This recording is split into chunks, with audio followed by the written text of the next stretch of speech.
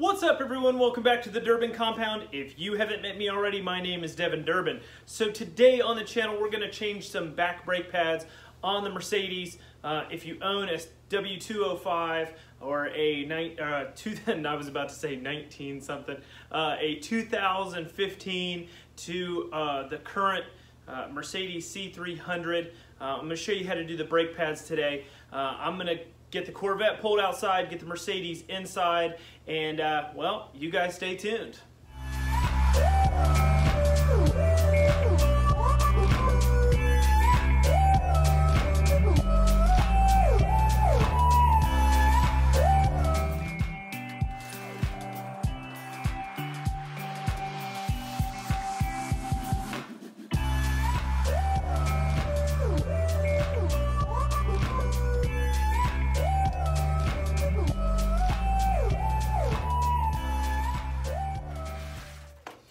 Alright guys, so we're here on the passenger side of the car. What we're going to do is go ahead and take the tire off. This is the side that the brake pad wear sensor is on, both the passenger rear and the passenger front. So this is a good side to start on. I don't like the design on this parking brake because as soon as you put the vehicle in park and open the door, it will put the parking brake on in the back. So what happens a lot of the times is you come back from a long trip, or you're on the highway, you're going to slow down, now you have hot brakes, you put the car in park, open the door, and it sandwiches those brake pads nice and tight on the brake rotor, and they're nice and hot. And what happens a lot of times is you have that delamination that happens. So you'll go through about 4 sets of rear brake pads before you'll go through a set of front brake pads. I don't really like that. I think it's a stupid design. I think that something could be better, but you're running performance brakes, and you know, what gives? I mean, the brake pads I'm about to change are $85 for a set. They come with the sensors and everything, so a little bit to be desired when it comes to that price point.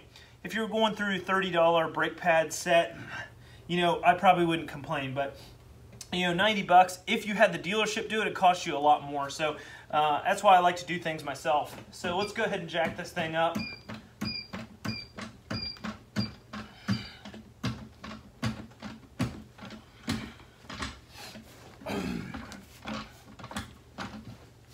All right, I'm gonna go ahead and take the lug nuts off. If you didn't notice already, I loosened the lug nuts before I took the contact patch off the ground, so it allows me to put that torque on there, get these off. Now I like to use the nylon protected lug nut sockets on these nice wheels, these AMG aluminum wheels. I also like to do things by hand because it keeps you from damaging stuff. If I just zap this off here with an impact, yeah, I might do that on Honda or Acura or maybe on my truck, but not on this. So I prefer to do it by hand. You get a better feel for it. You don't cross thread a lug nut or something stupid like that. I've seen worse stuff happen. So take these wheel fasteners off really quick here, and we'll get in here with the light and we'll look at these brake pads. Alright guys, so number one thing, anytime you're jacking up the car, it's very important for a cribbage or you to put something underneath the suspension. I put a 6x6 right underneath the suspension on the rear, just so if the jack gives out, you know, you have a safety aspect there to hold the car up. So the car sits a little bit too low for any jack stand that I have. It's just I would have to jack it up crazy high in order to get a jack stand underneath it. So I just put a 6x6 underneath here, and you know, keeps you safe. So all right, let's take off the brake caliper now. We're going to take off the caliper, slide it out of the bracket, and I'll show you the brake pads. All right guys, so first things first, when you get inside the car, you're going to want to put the ignition in the first position. All right, then we're going to hit the call button here and OK at the same time. So here on the steering wheel, I'm going to attempt to hold the camera and do this at the exact same time. OK and call, I'm holding. All right, now my workshop menu comes up. Now we're going to scroll down to brake pad replace. All right, conditions not fulfilled. If you get this message, this is because you need to take the parking brake off. So we'll go ahead and take the parking brake off. All right, you'll hear it disengage. We'll hit retry. Okay, now move to fitting position with OK. So hit OK, moving to fitting position. So you'll hear them working in the back here. All right, so you heard it in the back. It definitely did a lot of moving. So now we can go ahead and go replace our brake pads, and then we'll come back in and put it back on. So, all right, guys, I'm going to try to give you the best aspect here while doing this, but keep in mind I'm trying to work around the camera. So here on your bracket bolt that bolts the caliper into the bracket, you have a little dust cap. You take this dust cap off the end of this rubber boot here that keeps your bolt protected.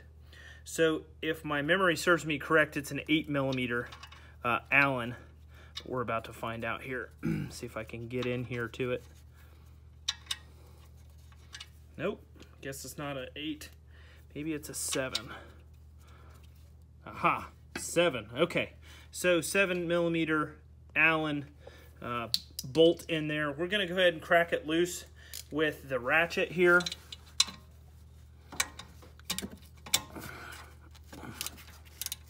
And you'll be able to see the bolt move when you crack it loose. All right. So, piece of cake. We're going to go ahead and run it the rest of the way out here.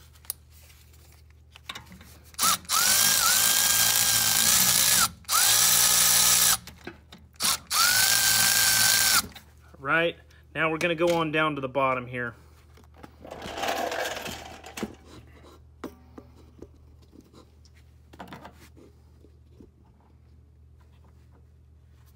All right, same deal. I took off my dust cap. Now we're going to go ahead and get this thing broken loose here.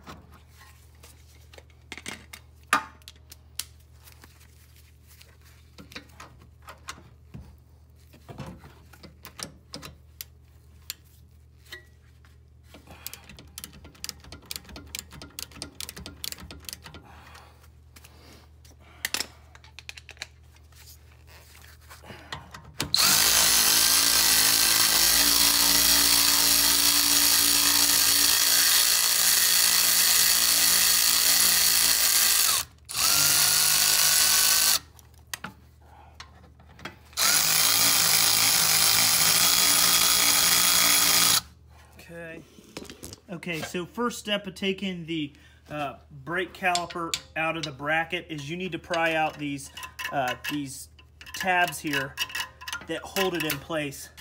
So little spring-loaded tabs. Go ahead and pry them out of their space here. Come on.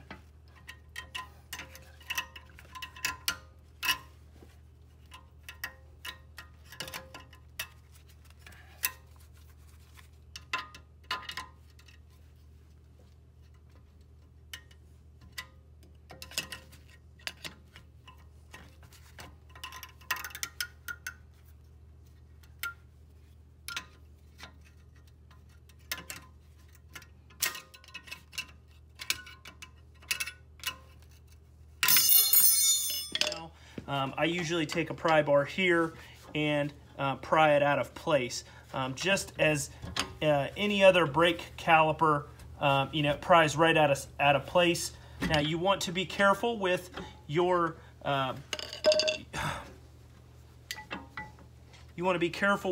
wires, everything like that. Go ahead and pop the brake pads out of the spots here.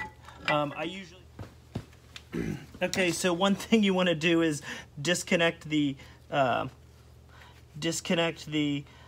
little plug that has your brake pad wear sensor in it here. I always forget how to do this.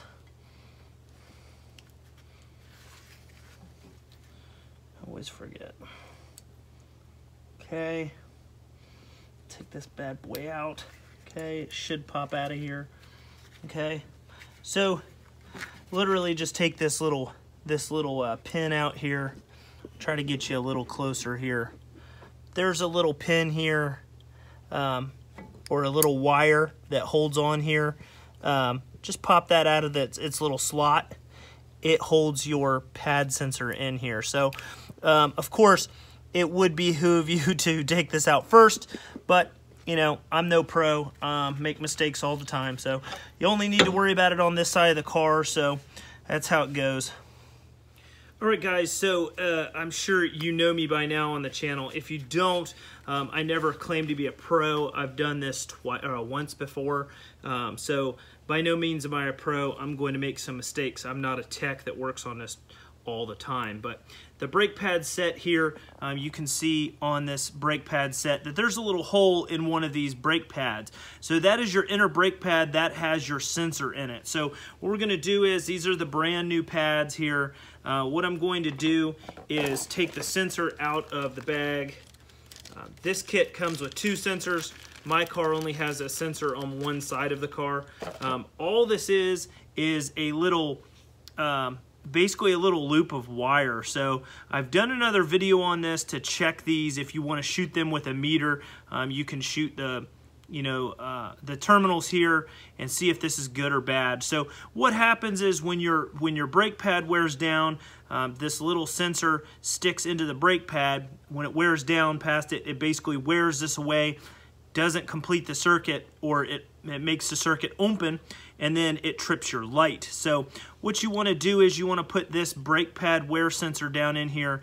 Now it has this brass clip on it all the way around here, and what it does is it grounds it to the brake pad here. So what you want to do is you want to slide it in the hole. See if I can get good light on that. Let's see if I can bring this light over here. Okay, so I have the hole here. Okay, now I'm going to put the brake pad sensor down in the hole and also down in the grooves here on the pad. Okay, now just wiggle it into its space here, and then once you get it lined up, then you just go ahead and pop it into its spot. So once it's seated all the way, it'll look like this. Whoa. All right, look like this once it's all the way down in there. So too easy, just like that. Now what we'll do is we'll set this back down in the caliper bracket. I am usually really careful with these wires because I don't want to break a sensor that I'm just putting in the car. So basically it goes like this, and this sensor will go out of the caliper. So let's spin the camera back around. I'll do my best to try to put this on without looking like a total rook. All right, next step in the process is we have to get our piston seated in further to accept our wider brake pads in the back. So you can use a traditional kit like this. This is a Harbor Freight Pittsburgh rear caliper set. I prefer to use the C300 Tools pneumatic operated one. I've already set up my die, so your die will go in here and it will click into basically these little U-shaped valleys here in this, and literally these spin while they get set back into place. So I'm going to set the camera down. I'll show you exactly how it goes.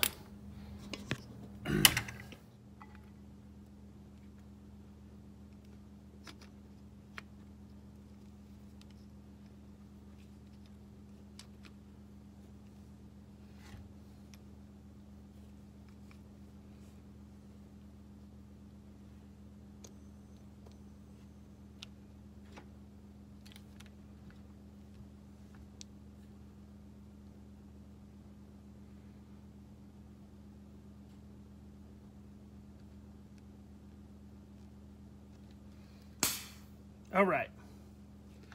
So these did not need to be spun to get put back into place. It went straight in. I was unable to turn it. So usually when you're using something like this, it'll have a drawbar on the end to allow you to turn. So this one did not need turned. I don't remember that from last time. I thought I had to turn it, but just so you know, once you have it in fitment mode, it'll allow you to push the piston the rest of the way in. So I went ahead and pushed it flush to the rubber part here, got it pretty much flush in here, and we're about to put the brake pads back on. So let's do that now. So first things first, I'll just hold the brake caliper out of the way. You can see how I pushed it flush with the rest of the rubber. Now we're going to go ahead and fit our inner brake pad here. It just hangs up in the bracket. All right, these, make sure you have your little springs on here. These keep the brake pad tight against the seating spot once you get it in here.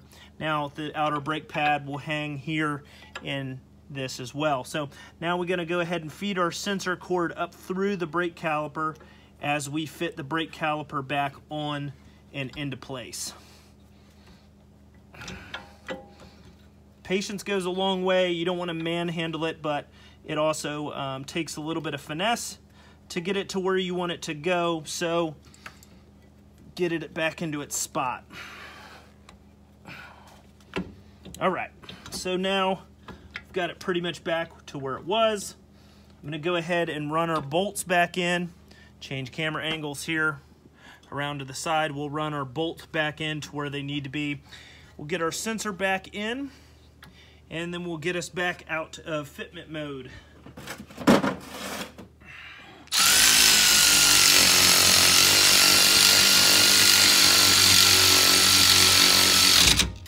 Okay.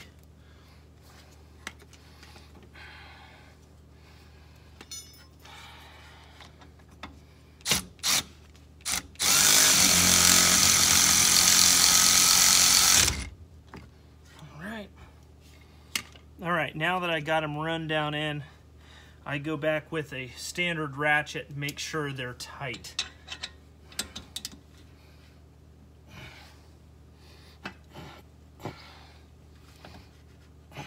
Good.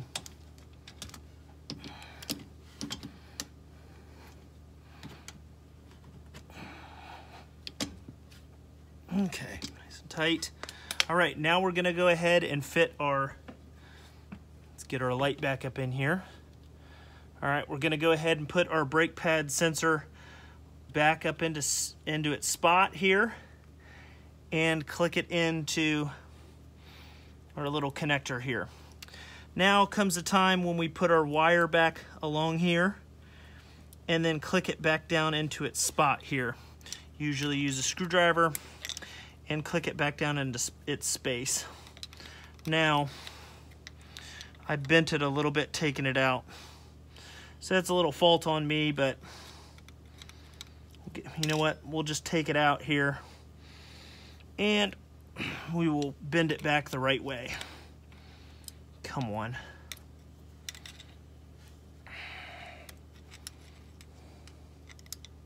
Okay. See how I bent it apart? So I have to bend it back together here. Bend it back straight. And then it will slide back in on both sides. We'll get her back together here.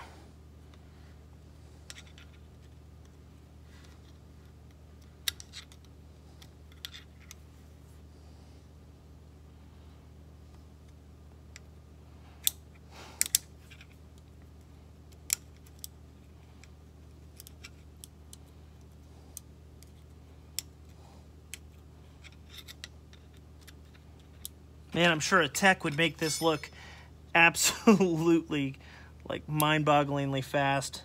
And I'm over here struggling with it because I do it like once every couple years. There we go. Back down into its spot. Boom.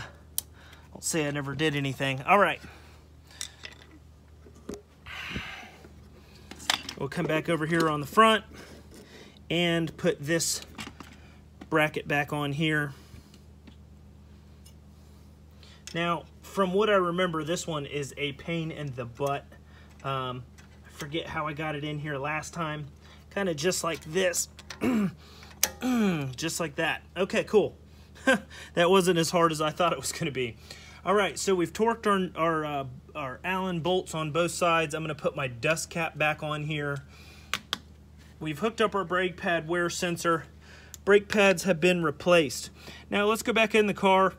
Somewhere I lost my gloves and decided I wasn't going to wear them anymore, so I'll wash my hands. We'll get back in the car, and we're gonna go ahead and put them, take it out of fitment mode, put the tire back on. All right, guys, so we are back in the car. It says fitting position reached, exit fitting position with OK. So we're gonna go ahead and hit OK. Caution, exiting fitting position.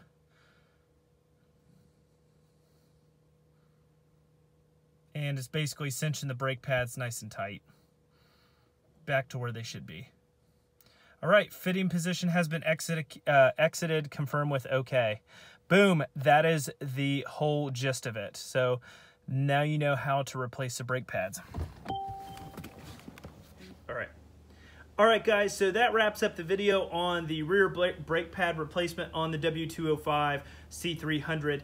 I hope you guys learned something today, how to take it or put it into fitment mode, take it out of fitment mode, pushing the caliper back in, fitting the new brake pads, how to put the sensor back together. Once again, if you're looking for the video on, why did my camera do that? If you're looking for the video on how to shoot the brake pad wear sensor to see if it's good or not, I will link that in the description below so that you guys know exactly how I did that. But I'm going to go ahead and put the tire back on. We're going to torque the wheel fasteners to 100 Newton meters, and we're going to put it back down on the ground, and we're out of here. So I hope you guys enjoyed the video. Once again, give me a thumbs up or a thumbs down, whatever you're into, and we'll see you guys in the next video.